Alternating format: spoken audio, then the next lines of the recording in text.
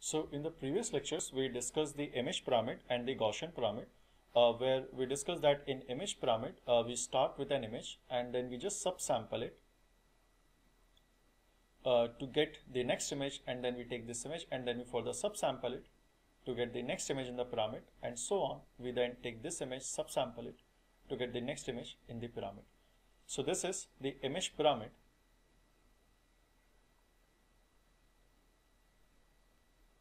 of the original image I. In the Gaussian image pyramid, we start with an image. To obtain the next image in the pyramid, we first apply the Gaussian blur to the image and then we subsample it. Then again, to get the next image in the pyramid, we apply Gaussian blur and then we subsample it to get this image. And we repeat the same process over here. We apply the Gaussian blur and then we apply subsampling to get the next image in the pyramid. So this is Gaussian image pyramid, or simply the Gaussian pyramid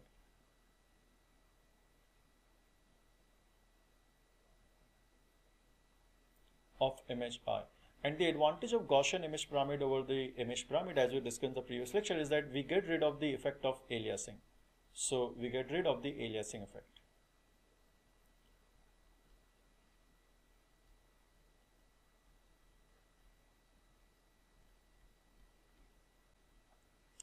Now we will discuss the concept of Gaussian scale space. So if we take an image I and if we apply the Gaussian blur to this image with some standard deviation sigma, so we get the smoothed version of this image. We denote it by I subscript sigma to denote that we apply the Gaussian filter with standard deviation sigma. Similarly, we can take the input image and apply subsampling, the uniform subsampling by a factor of 2. And if we again resize the image, we denote this image as I subsampled, resized to the original dimensions. And if we take the differences, so if we take the difference d1, which is I minus I sigma, and d2 being I sigma minus I SSR, we take the absolute value of the difference, or we just take the Frobenius norm of the differences to get the differences d1 and d2. So if we take the differences, we'll see that d1 is sufficiently large than d2. So what it means is that the difference between the original image and its Gaussian blurred image d1 is significantly much more than the difference between the Gaussian blurred image and the subsampled version of this image.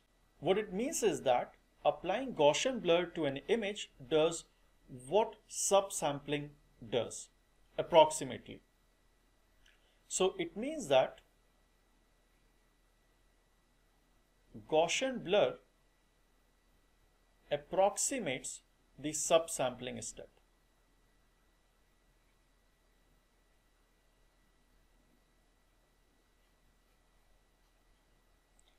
That is, applying the Gaussian blur reduces the information in the image, or reduces effectively the data in the image, which is what the subsampling does. So if we do subsampling by a factor of 2, at every step of subsampling, we throw away 75% of the data. Whereas if we apply the Gaussian blur, we retain the image of original size, but still we significantly reduce the data or the information, or we can say effectively we reduce the resolution of the image. So applying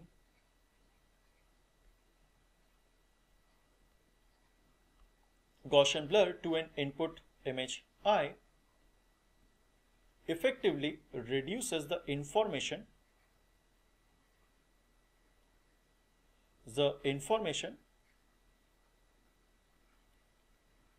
or the data or the resolution of the image. So resolution, so one way of measuring the resolution of the image to check the number of pixels along the rows and the number of pixels along the columns. The other way to quantify resolution is by the amount of information that is present in an image. So we can say that applying Gaussian blur effectively reduces the resolution of the image.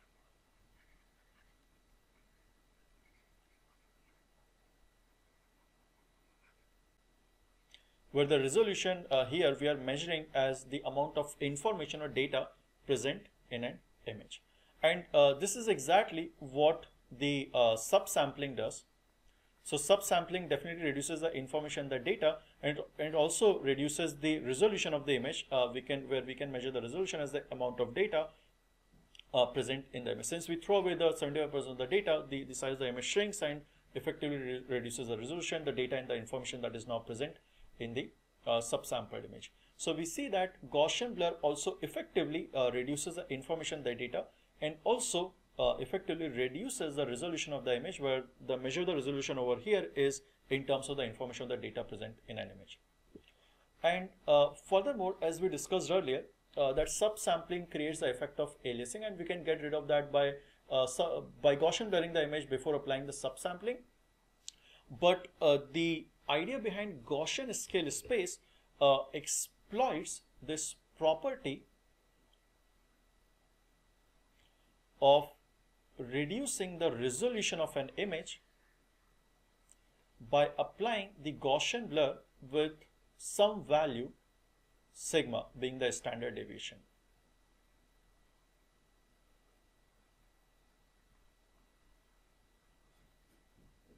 Furthermore,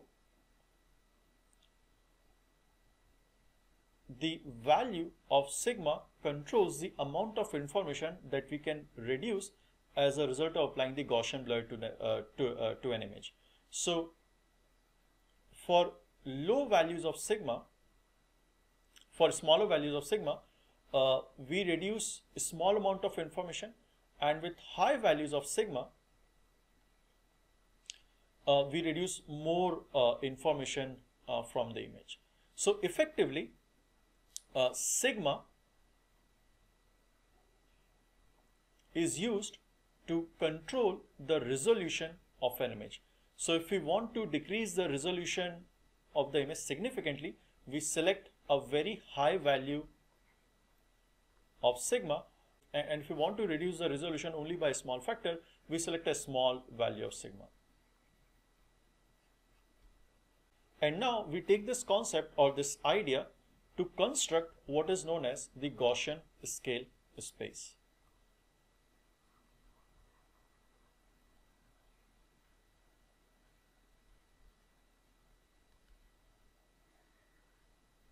So to construct the Gaussian scale space, we exploit the idea that applying Gaussian blur to an image effectively reduces the information or the data or the resolution of the image. Furthermore, as we discussed earlier, the larger the value of the sigma, the more is the blur in the image, and as a result, the more is the information or the data loss in the image, and thus the lower the resolution of the image. So as sigma increases, the resolution of the image decreases. And this is a property that we exploit to construct the Gaussian scale space of an image.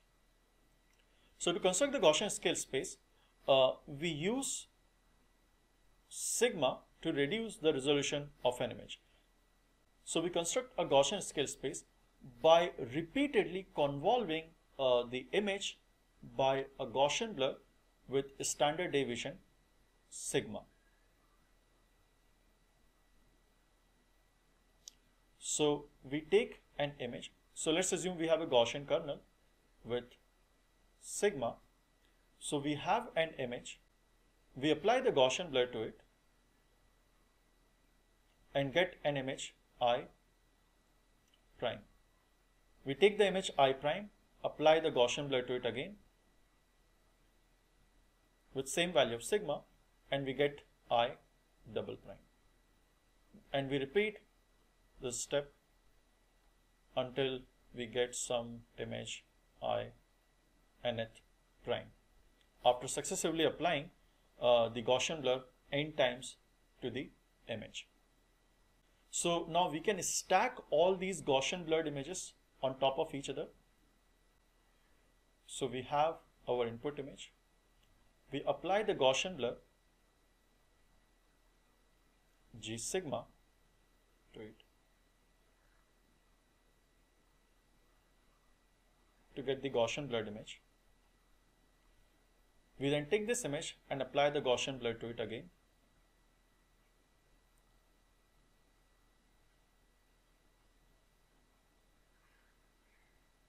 To get a new image, and we repeat this process until some n number of steps.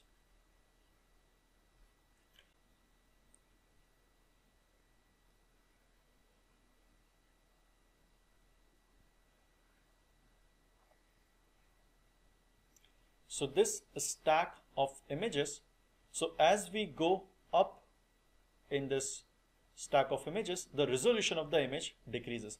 So at the bottom we have the image of highest resolution. And here we are measuring the resolution of an image as the amount of information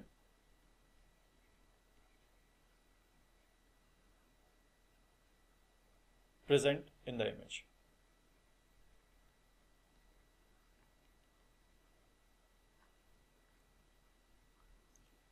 And at the top of this stack we have the image of lowest resolution.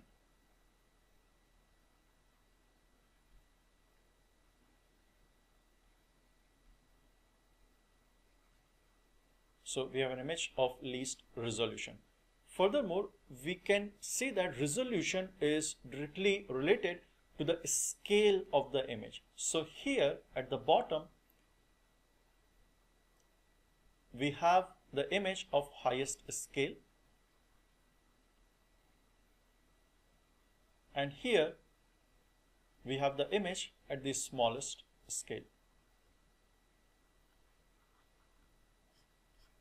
So recall our lecture of blob detection, where we discussed that to detect blobs of varying size in images, or to detect features of varying size in images, we can either control the scale of the detector, or we can also control the scale of the signal or the scale of the image, and we can do both as well, which is the idea that is exploited by most of the advanced blob detector algorithms. And Gaussian scale space effectively facilitates detection of features or blobs in images at varying scales. So here we have an image and the features at highest scale, and here we have image and features at lowest scale. So to summarize everything, we have seen that in image pyramid we take an image and we just apply subsampling to get the next image in the pyramid. In Gaussian pyramid, we take an image, we apply the Gaussian blur to it, and then we subsample it to get the next image in the pyramid. So here we are controlling the Gaussian blur as well as the size of the image. In the Gaussian scale space, on the other hand, we don't perform any subsampling step. We just repeatedly apply the Gaussian blur to the images to get the next image in the pyramid or the stack, which is at lower scale compared to the image below. And we exploit the idea that applying Gaussian blur effectively reduces the resolution of the image, where we measure resolution as the information that is contained in the image. So now we will discuss another concept which is known as octaves, which combines the concepts of image pyramid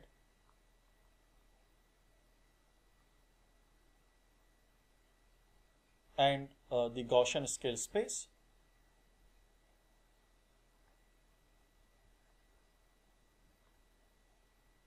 And also it combines the ideas of Gaussian image pyramid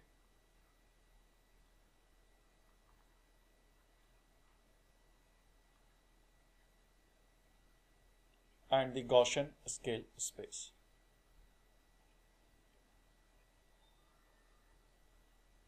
It varies from algorithm to algorithm whether we combine the idea of image pyramid and Gaussian scale space, or do we combine the idea of Gaussian image pyramid and the Gaussian scale space to construct the octaves of images. So we'll next discuss the octaves.